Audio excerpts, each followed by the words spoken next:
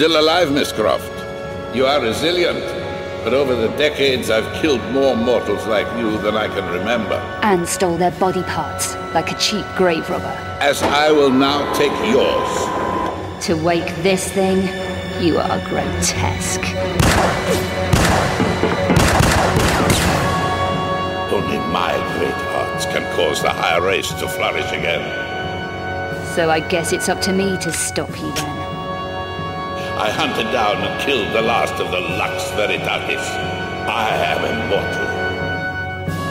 The shards. Scary, huh? For you. It is my destiny to breathe hell on Earth. You are nothing to me.